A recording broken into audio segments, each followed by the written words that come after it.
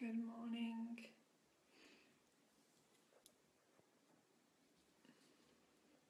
Welcome to this blessed new day. Welcome to this morning's meditation space. And I'm going to share some things with you again today. I hope you've all rested well.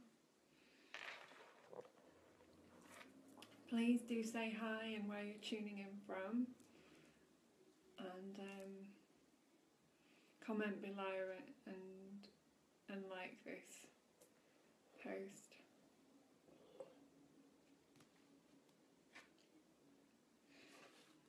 The more comments and things, the more people will be able to see it and join us this morning. So please do feel free to put a comment below, and if you'd like to ask me anything this morning about anything that I'm sharing, or if you have any questions, just put them in the comments below and I'll do my best to answer them as fully and deeply as possible. So welcome to this morning. Welcome to this beautiful new day.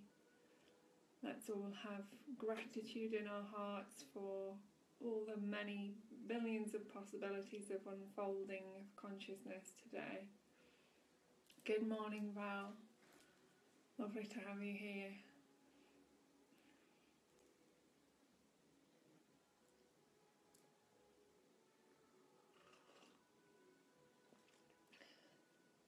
So this morning I'm going to start by reading today's date from Opening Doors Within, the book by Eileen Cuddy that I've been sharing. And Eileen is the founder of the Findhorn Foundation, Findhorn, the spiritual community in Scotland.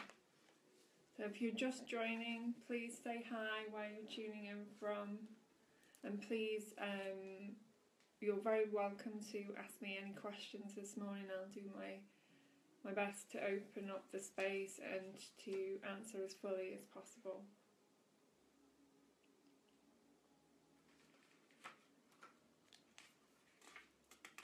So today's date.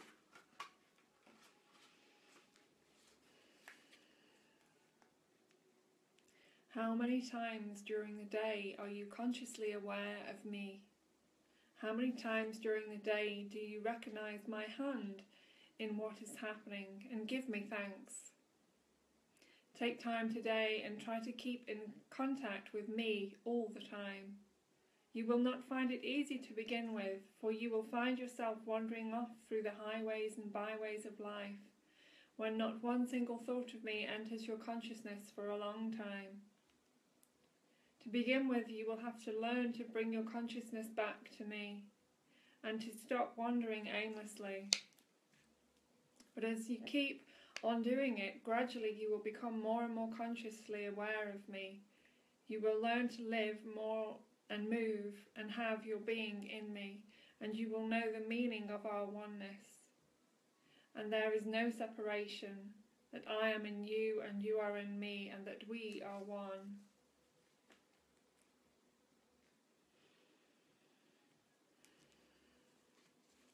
Yes, remembering the divine, remembering grace, remembering God in every moment, and certainly in every day. When we keep our focus on the divine, on God, and miracles show up. There are miracles happening all the time around us. We begin to see them more, the more gratitude that we find in our hearts for everything exactly as it is. Good morning, Thomas.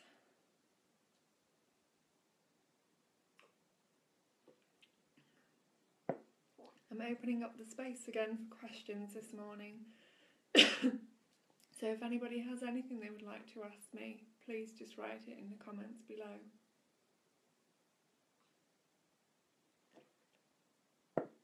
And today I'm going to share a little bit of my friend's book, G-U-R-U, or Guru, Krishna Prem, who was with OSHO in India for quite a while. I have to admit I haven't read the book. As usual, I've been given a book and I haven't read it. So I'm using this space to share with you guys all these beautiful treasures that I have on my bookshelf and in my space. It makes more sense to me to share them with you all than have them unread sitting on my shelf. So I'm going to read what I opened the book to this morning. So I'll start there.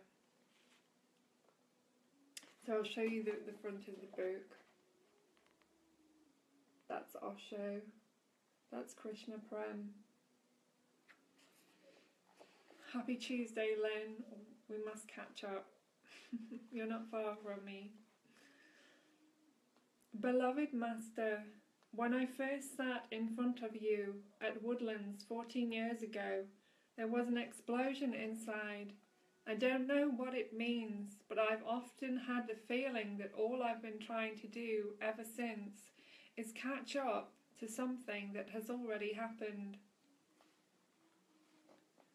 Krishna Prem, the question you have asked has tremendous implications for all the seekers of truth, because it is a question that touches the very fundamental law of those who are in search of something inexplicable, something inexpressible. Let me first make the law clear to you. It may have happened to many. It is going to happen to everybody. But you may not have taken the whole, comprehensive view. The law is that when you first meet the Master, you come innocent without any experience. You simply come as a receptivity, a sensitivity, ready to move into any dimension, willingly and totally. Hence, the first meeting with the Master always brings an explosion. The explosion happens because of your innocence, because of your unexpecting mind. You know nothing about spirituality. You know nothing about ecstasy. Your not knowing is the cause of the explosion. But then again, a very troublesome journey.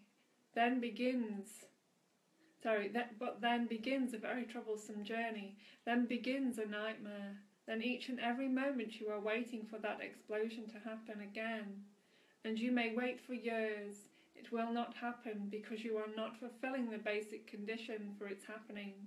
You have forgotten completely in what situation the first explosion has happened. Morning, Tony. Morning, Michaela. Now there is no way to be again in that situation. Whatever you do, there will be an expectation, the experience. You cannot create that not knowing. That is not within your hands, and that is not the way existence functions. So the first thing you have to do, Krishna Prem, is to forget all about that explosion. It was good that it happened, but there are far greater things.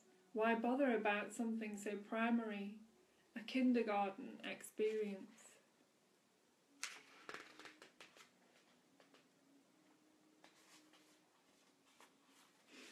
An explosion, more like a pop really, happens with impeccable timing as firecrackers are set off at a neighbourhood wedding celebration. You see, just like that. Start waiting for something greater. Of course you don't know what that something will be. Another explosion, and the assembly collapses with laughter. The Master looks around tentatively grinning.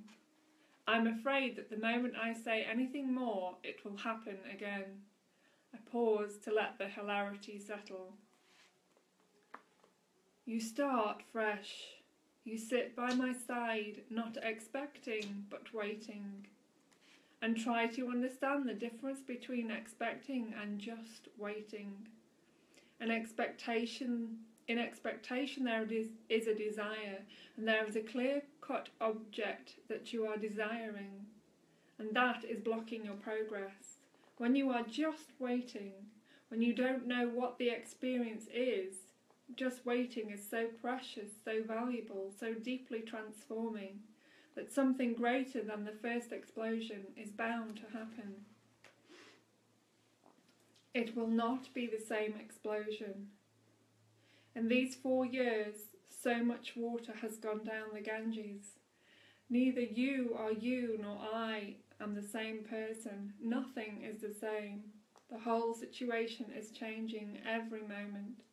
And you get stuck with some beautiful moment and go on missing greater and greater beauties and greater ecstasies. Unhinge yourself.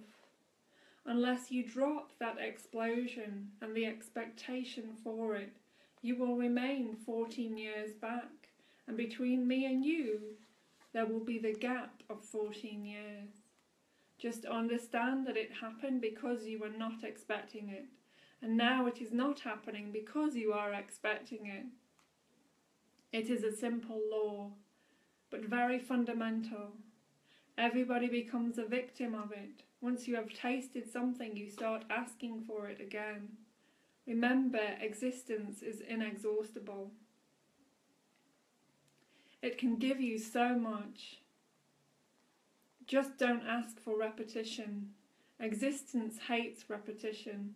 It does not want you to have the same experience again. Even if it is the same experience, it will not be the same experience. Do you understand? Existence is original, every moment. And to find a synchronicity with this originality, Krishna Prem, is all that one can experience. This is the ultimate ecstasy. Om Mani Padme Hum. Om Mani Padme Hum. Om Mani Padme Hum.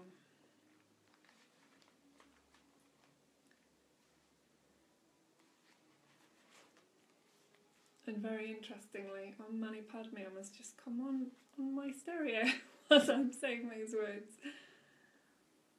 Maybe I'll turn it up so you can hear it. Hang on.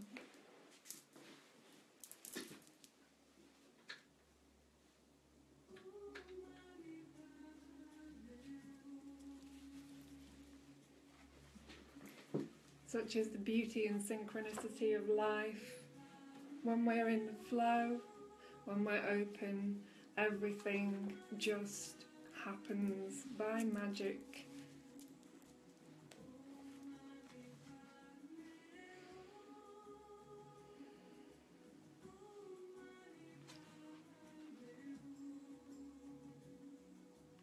Om Mani Padme Hum.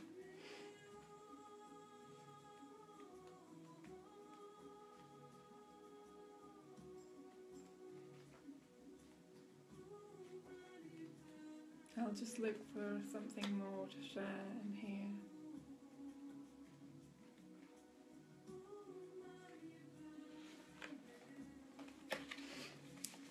Courage, the joy of living dangerously. Aloneness simply means completeness. You are whole. There is no need of anybody else to complete you. So try to find out your innermost center, where you are always alone. You have always been alone. In life, in death, wherever you are, you will be alone. But it is so full, it is not empty. It is so full and so complete and so overflowing with all the juices of life, with all the beauties and benedictions of existence, that once you have tasted your aloneness, the pain in the heart will disappear. Instead, a new rhythm of tremendous sweetness, peace, joy, bliss will be there. That's from The Path of the Mystic by OSHO.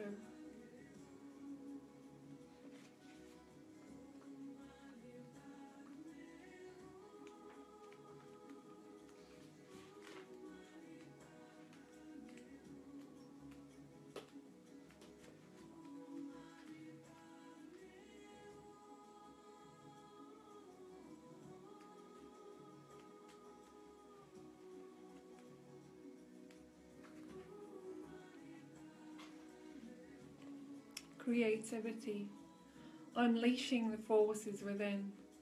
To live in relationship and yet remain independent, that is what courage is. The new man will be courageous. In the past, only two kinds of cowards have existed on earth, the worldly kind and the otherworldly kind. But both are cowards. The really brave man will live in the world and yet not be of it. Either this is going to happen, or total destruction, or a total destruction. Now there is no third alternative. Man cannot survive as he is. Either he has to change himself, transmute himself, or he has to die and vacate the earth. That's from the Book of Wisdom by OSHO. I'll turn this down again now. Om Mani Padme Hum.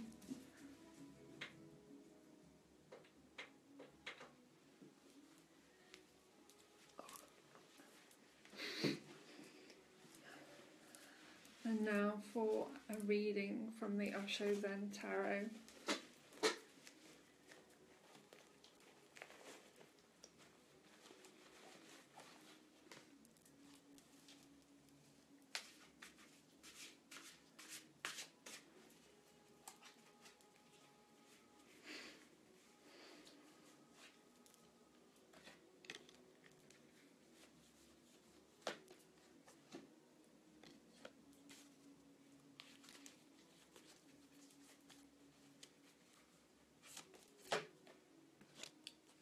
Picked 3 cards this morning for us all.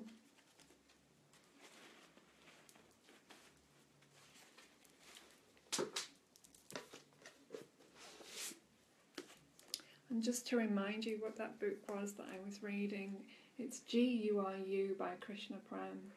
And he wrote me this beautiful message inside when I was often called Amy as a child, and he knows me as Amy. Hi Amy, here is a present from Rajan's friend. To remember to live in the present. Krishna Prem. Where else is there to live, really? If we live anywhere else but the present, then we are living dead. We are the living dead. We're not alive. Our minds are in some past idea or some future idea, or we are not with the here and now. We don't witness the miracles. We don't witness the gifts and the abundance that's all around us. To live, to fully, truly live, is to be in the present, to be here and now. And we learn to be present through meditation. Meditation is the key to bringing ourselves into our natural state of being, which is presence. As children, as very small children, when we're born, we are pure presence.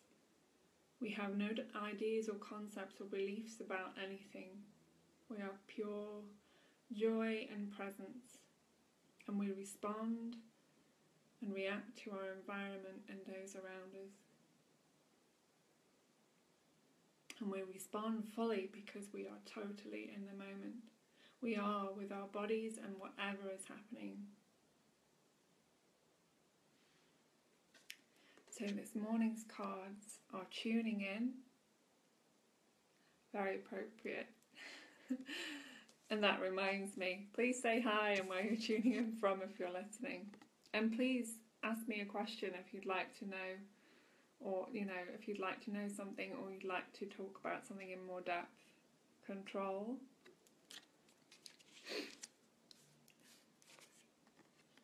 And abundance.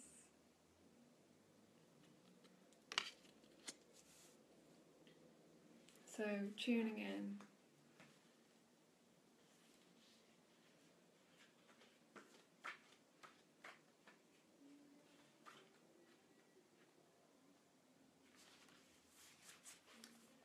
Tuning inwards is not a turning in. It's turning in, not tuning in. Turning inwards is not a turning at all. Going inwards is not a going at all. Turning inwards simply means that you have been running after this desire and that, and you have been running and running and running, and you've been coming again and again to frustration. That each desire brings misery, that there is no fulfillment through desire, that you never reach anywhere, that contentment is impossible. Desire is like a bowl with a hole in it. And whatever we desire, there will always be more. There will always be something else, something greater, something better. And so that can never be filled. That bowl just keeps on emptying itself as it fills itself up and can never be full. If we let go of our attachment to desire, that means we can have desire but not be attached to any outcome or any idea of what something is going to look like. Or even anything. If we can have desire but without attachment, then we will always be full. There will never be anything to lose. There will never be any sense of losing anything. We will be full and content. Without without the need for other things to fulfill our desires, whether that's people, things, whatever it might be, stuff.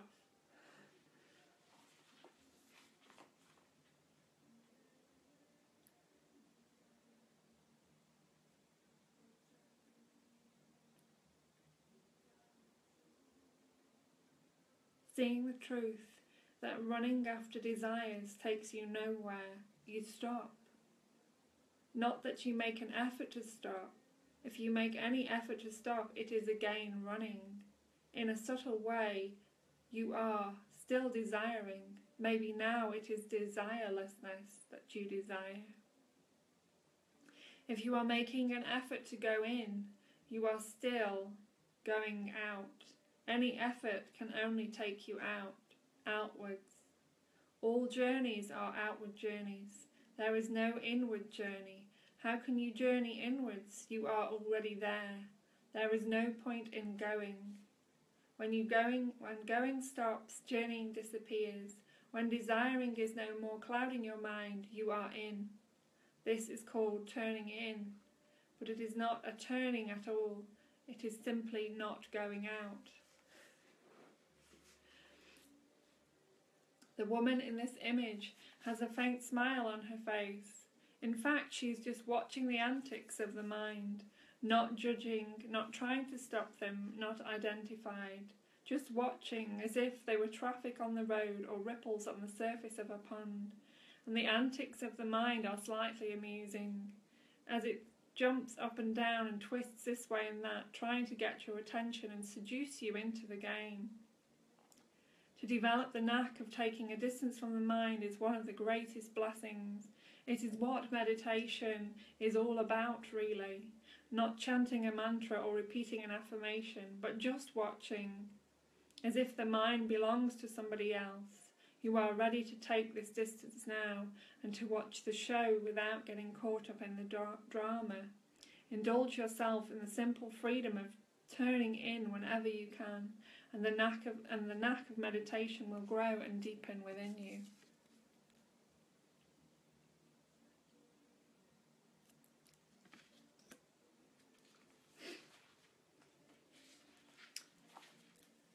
Hi Thomas.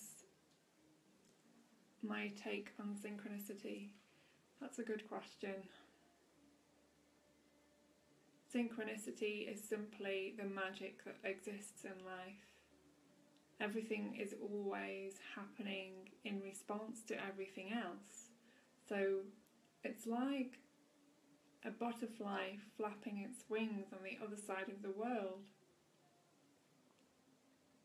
There is a subtle vibration from the butterfly's wings that moves through and maybe creates a gust of wind somewhere else. Synchronicity is when everything is coming together perfectly, divinely, and sometimes it's more obvious than others. Synchronicity is happening all the time. It's the magic in life. It's the highest intelligence of life. And when we are moving in a similar direction, we attract people, opportunities, and we also create those people to show up and those opportunities to move in that direction. But it also has to be in the will of the entire universe for those things to happen. Otherwise, it simply couldn't happen. I hope that makes sense. Let me know if there's anything else that comes up from that you'd like me to express. Morning, Atik.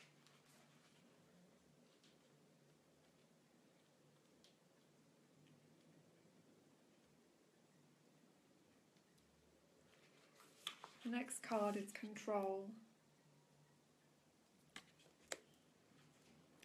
Controlled persons are always nervous because deep down turmoil is still hidden. If you are uncontrolled, flowing alive, then you are not nervous. There is no question of being nervous. Whatsoever happens, happens. You have no expectations for the future. You are not performing. Then why should you be nervous? To control that mind, one has to remain so cold and frozen that no life energy is allowed to move into your limbs and into your body. If energy is allowed to move, those repressions will surface. That's why people have learned how to be cold, how to touch others and yet not touch them, how to see people and yet not see them. People live with cliches. Hello, how are you? Nobody means anything. These are just to avoid the real encounters of two persons. People don't look into each other's eyes. They don't hold hands. They don't try to feel each other's energy.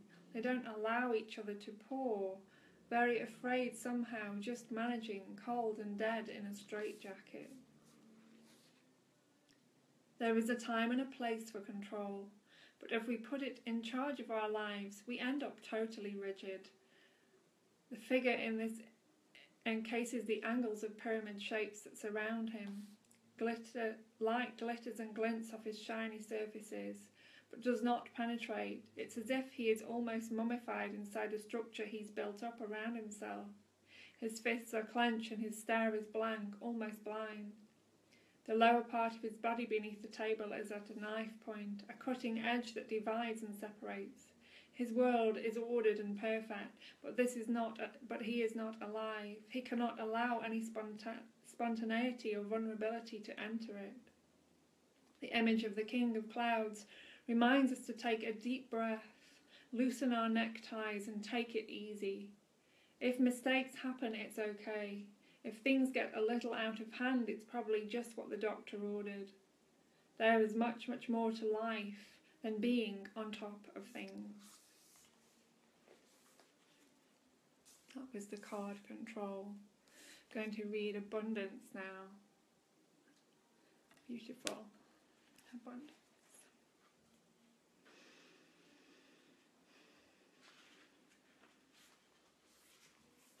In the East, people have condemned the body, condemned matter, called matter illusory, Maya.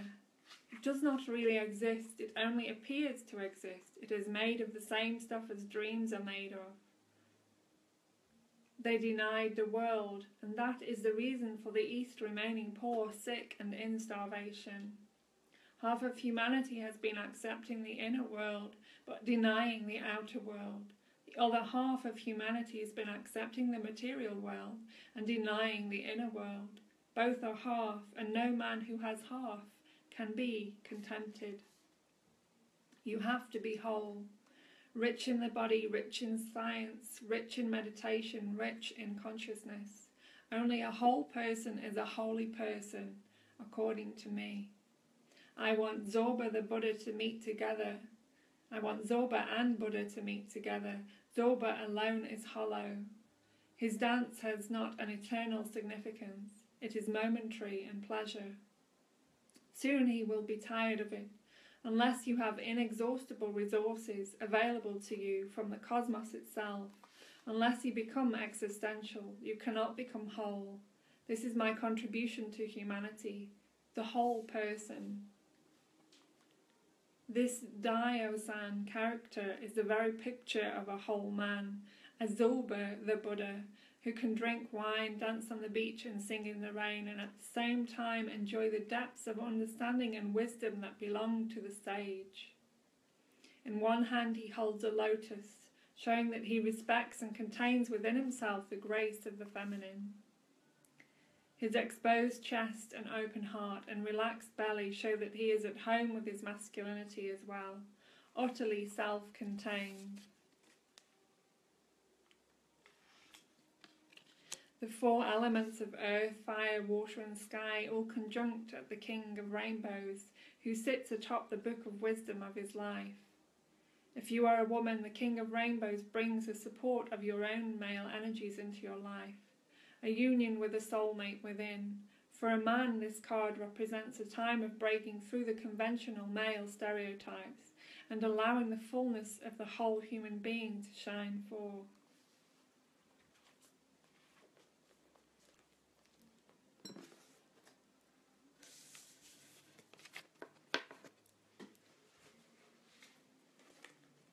If you're just tuning in, please say hi and where you're tuning in from.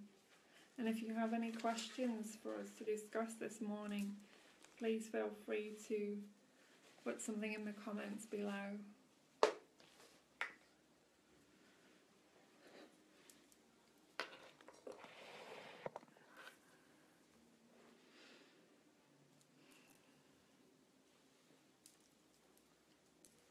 It's getting much lighter outside now.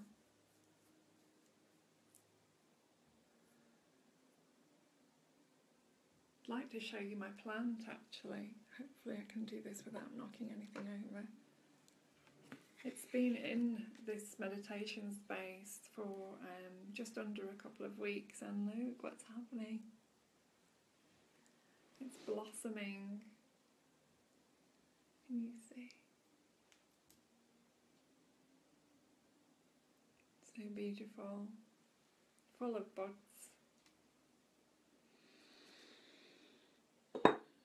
Just as we are all flowers waiting to blossom through grace and under the perfect conditions,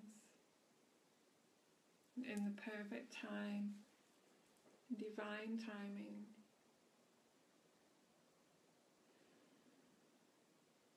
Our souls blossom.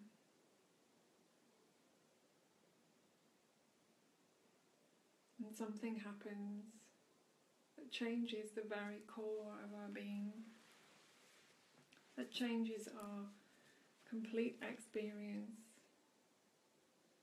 where we can no longer be in duality with everything, where we understand the perfection in the yin and the yang, in the yes and the no.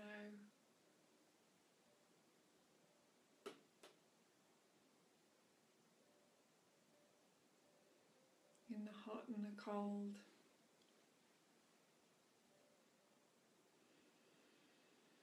Where we can no longer argue with existence. We can no longer say, that's not right. Where we have a higher perspective that everything is happening exactly as it needs to.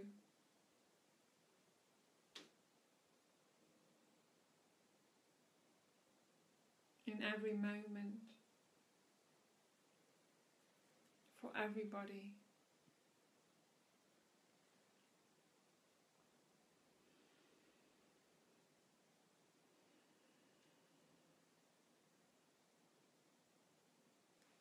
And there are so many lessons to be learned for all of us.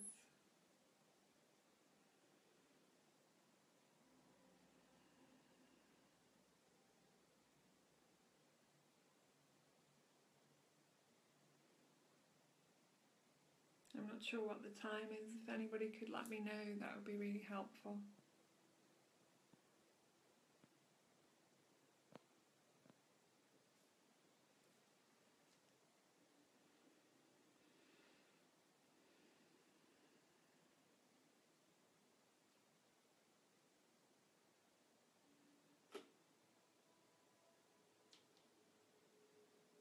Let's bring ourselves into this space, totally present.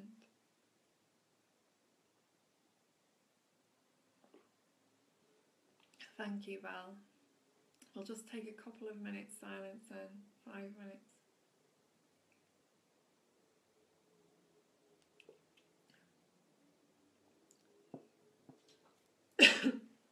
It's important to give ourselves time every day, a few minutes every day, or as long as you can give yourself every day, to just be with yourself and whatever is going on within you, and to be with any kind of unacceptance. Yes, Lynn, the universe is unfolding in divine cosmic order. Exactly. Even and especially when it doesn't look like it. Because that's just our judgment. And we cannot possibly know the vastness and the intelligence that moves through everything, that is creating everything for everybody.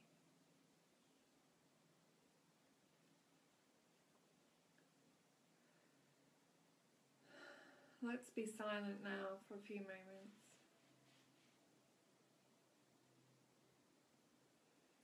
Being with the breath, however it wants to express itself this morning.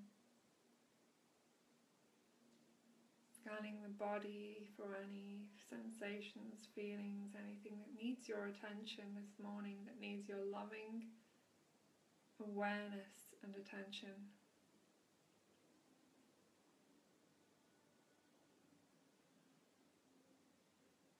Can you be with your joy as easily as you can be with your suffering? Can you be with your suffering as easily as you can be with your joy? Two sides of the same coin, the yin and the yang, both need an acceptance of whatever is happening and a non-attachment to an outcome, a surrender in every moment, a dying to what is in every moment. Can you be with your suffering as you are with your joy and your peace? Being with your suffering is bringing peace.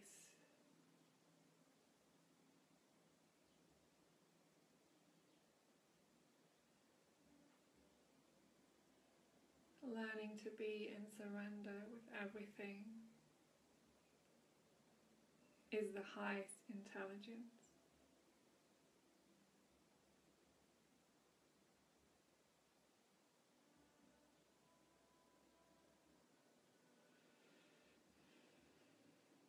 Breathing naturally, allowing the breath to be however it wants to be this morning.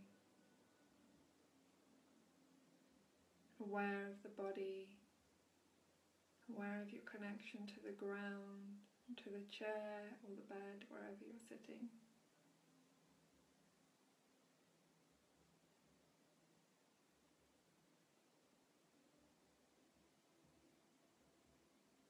welcoming in this moment, exactly as it is, however it shows up. Surrender to it, allow it, be with it.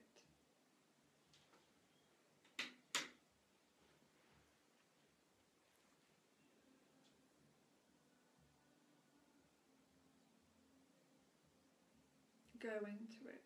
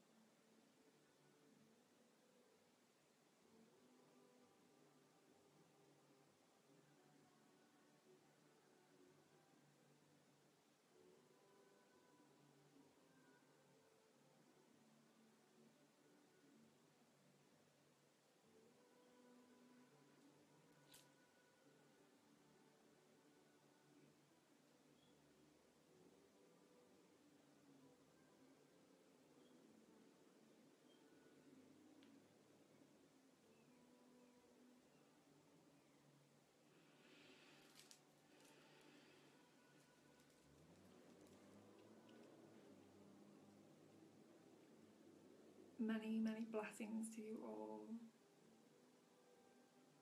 Have a beautiful day. Keep your eyes, heart and mind open for miracles.